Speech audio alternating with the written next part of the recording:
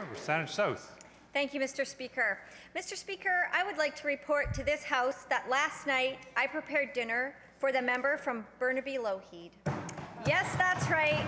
I prepared a 4-course meal made from scratch. The preparation took over 7.5 hours. Each course was timed, judged, tasted, and photographed.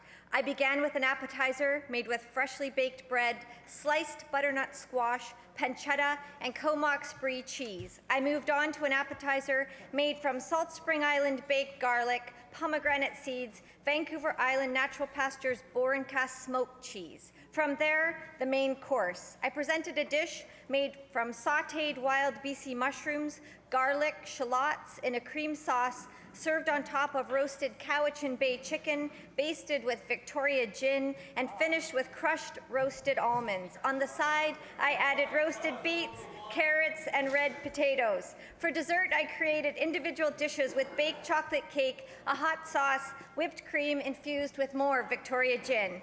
Now, I don't think anyone in this House believes for a moment that I only made dinner from the member across the way. In fact, I participated in the Chef of the Year 2011 competition at Camosun College with my assistant, Gordon Murray, a first-year cook in training. I never had any delusions that I would come close to presenting the caliber of dishes I saw over the day yesterday.